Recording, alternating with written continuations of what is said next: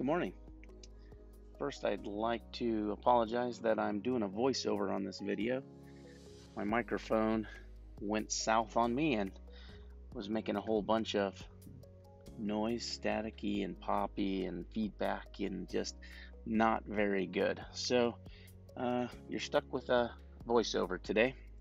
So sorry about that. Today's video, I was asked to participate in the Usda Aphis honeybee pest and disease survey, and that's in conjunction with Washington State University, University of Maryland, USDA Aphis, and the Deformed group. So I was super excited to be able to participate. The testing began in 2009 to address the emerging concern about diminishing bee health for honeybees. And the tests that they'll be taking care of, it's huge. They check for Cerana, Varroa, Nosema, acute bee paralysis, chronic bee paralysis, deformed wing virus B, Israeli acute bee paralysis virus, Kashmir bee virus, Lake Sinai virus, Moku virus, slow bee paralysis virus, Nosema Ceranae. In the wax samples, they're checking for pesticides. In the alcohol sample, they're checking for Cerana, Varroa, Nosema. So it's pretty all-inclusive. The lady that came to do the testing in my yard today, well, actually, she does all of Washington State, is Erin O'Rourke, and she's fantastic. She's coming from Washington State University, and out of the 8 colonies in my yard, 1 colony she'll be doing a double sample, and one sample will go to Washington State University. Here she's in my first hive. She's shaking a frame of bees, and she's putting that into the live sample box. So it's a little box, and she'll put samples from all 8 colonies into the live sample, and then same with the alcohol wash. She's getting ready to do. All 8 samples will go into the same alcohol wash.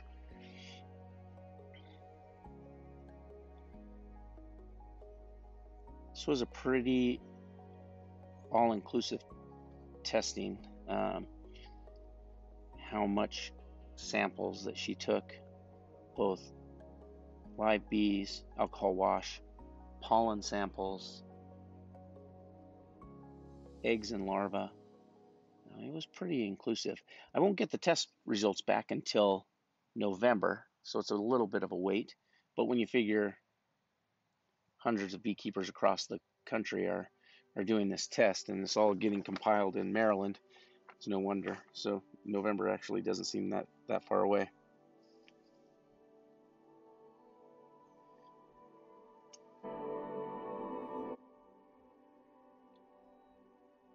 As you can see now, Erin is taking pollen samples out of one of my frames. So at this point, she's collected live bees, she's collected bees in an alcohol wash, and now she's doing pollen. She gathered the pollen up and put it in a little test tube, pretty good size test tube. The interesting thing about all of this is all 8 colonies that are tested, all the live bees are put together, all the alcohol wash bees are together in the same vial, and all of the pollen are put together, and then all of the eggs and larvae are all together from all 8 colonies. So each colony isn't tested individually there. It's each apiary that Erin tests is done, and she does 8 colonies at each apiary. So she did 8 at Jim's today, she's doing 8 at my place now, and then she went on to do Jerry Tate's Honey Farm. She did one of his yards, and then I think 3 other beekeepers here in the Inland Empire that she did the testing for.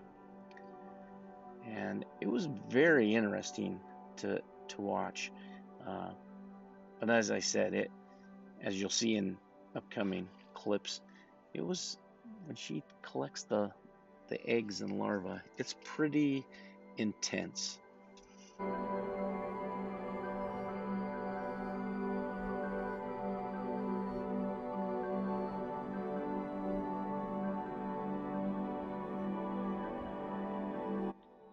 At this point, Erin is finishing up the pollen, and she's going to knock the few straggler bees off of this frame, and then the violence begins. If you don't wish to watch this, shut off the screen. This right here, she literally is gathering eggs and larvae, and she just whacked the heck out of them onto that aluminum cookie pan, and then she gathers them up and they go in another that little vial cup that she's got there. And she did that with one frame from each of my hives as well. I about jumped out of my skin the first time she did it, and it wasn't much easier watching each additional frame, but it was very interesting to see the process. And like I said, I am excited to see what the results are of the extensive testing that WSU and USDA will give back to me by November.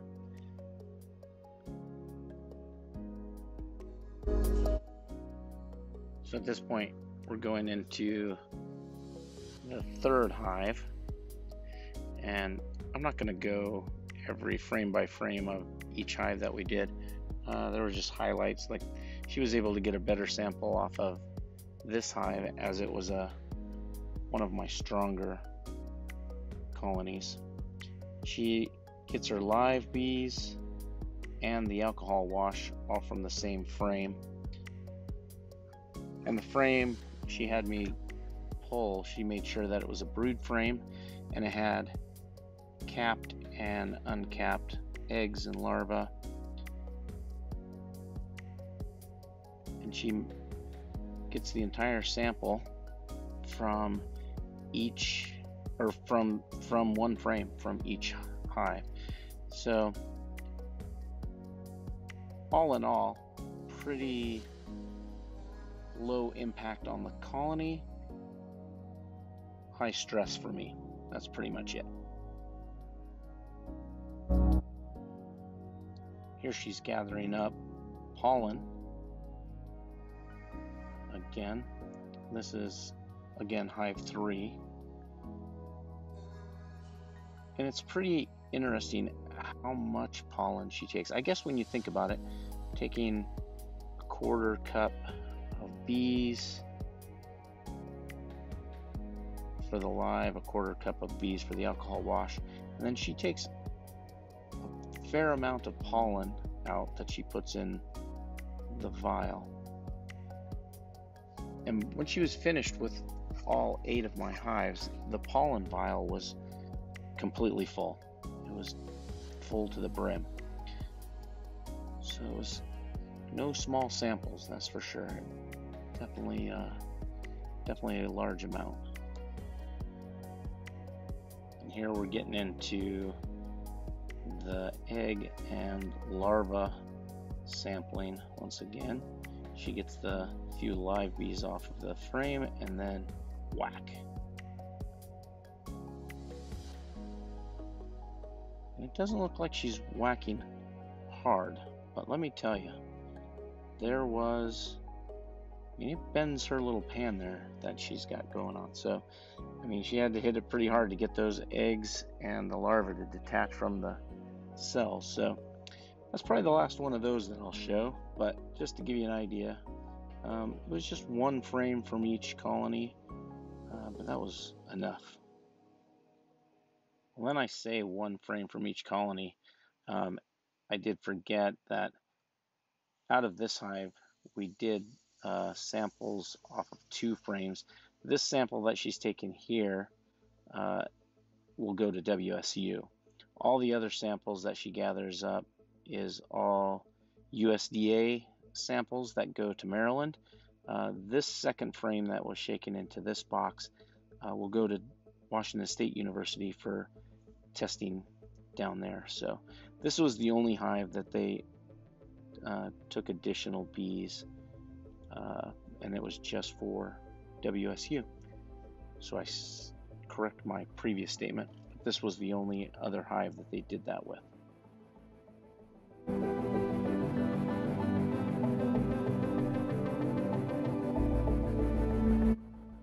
While Aaron continues to sample my hives, some of the requirements that were needed to participate. The apiaries that did volunteer, so this is completely voluntary. It's not a mandatory thing. It's not like the state came in and said, hey, we want to inspect your hives. That can happen, but that's not what this is about. This is all voluntary. The apiaries, you have to have at least 10 colonies. I'm up to 17, so I fell into the parameters. And they only do sampling out of 8 of those colonies. So each apiary, you have to have at least 10 colonies, and then they sample from 8 of those. And then depending on the kind of beekeeper you are, there's priorities giving. Queen producers, packaged nuke producers, honey producers, and apiaries used for crop pollination actually have priority. Apiaries in areas of high risk for invasion of exotics, non-native species, or near deep water shipping ports, international airports, high traffic areas for migratory beekeeping, they also have priorities. So and I'm not any of those. I'm just a backyard beekeeper. And when I was asked to participate, I was actually really excited, mostly because I'm curious to know what my hives look like. I feel like I'm doing the right things. Then I have a winter like I did last winter, and I lost all my bees. So it'd be nice to know if there's something else going on that I'm unaware of. I do check for Varroa regular.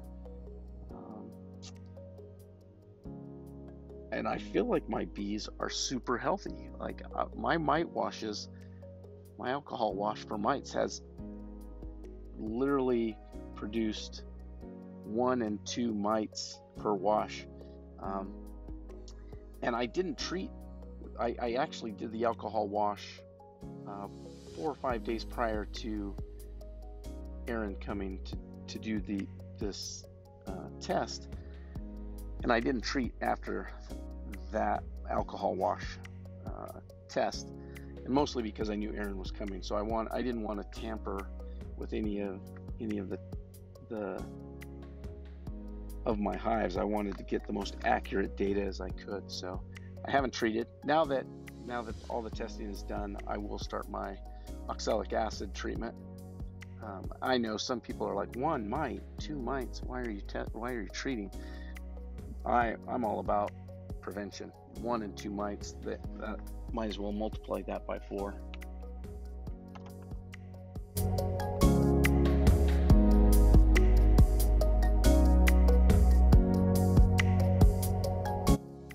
I know I said I wouldn't show this again, but it's the final hive, and that's the final test of this setup.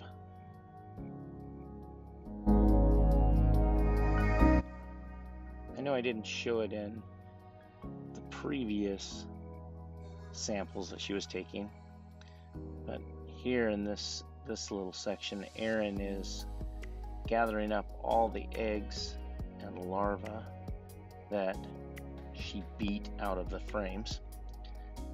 She gathers it all up.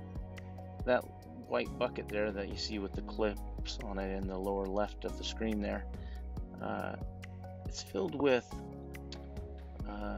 just distilled water and a cheesecloth on top, and she takes that and she puts all of the eggs and larvae through the cheesecloth there, and then she wraps all of them up, puts them in a little tester jar, and all of that goes to Maryland with the rest of the samples for the final test.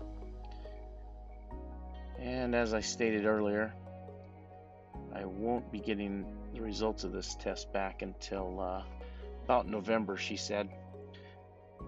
But that's fine. As soon as I get those results, I'm actually really excited to see how the results of my yard comes out. About a week prior to this, maybe not even a week, just probably 4 or 5 days prior to this testing, I had done alcohol washes on this yard, and my mite count was between 1 and 2. I hadn't started treating only because I knew that Aaron was coming to do this test. So I'm excited to see how everything goes in the test. So thanks for watching, guys. Hope it wasn't too boring or too brutal. Again, sorry for the voiceover. I'm really bummed about the voiceover, but my mic was giving me all sorts of fits. So until next time, be good to each other.